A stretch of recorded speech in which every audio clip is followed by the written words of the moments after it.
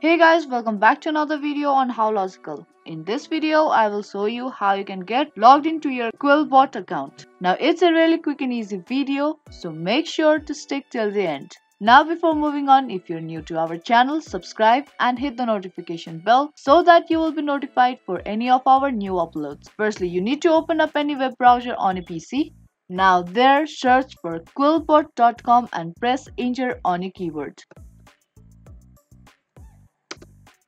Once you search for it, you will be landed to its official homepage. Now in order to get logged into your QuillBot account, you have to tap on the person icon at the top right corner of your screen, and there the login page will appear on your screen. Now choose the option that you have used to create your QuillBot account. Now if you have created your account using email address, then you have to type in your email address and the account password.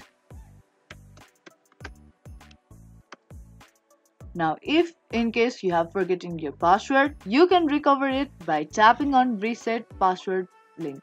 Now once you're done with typing in your credentials correctly, tap on login button.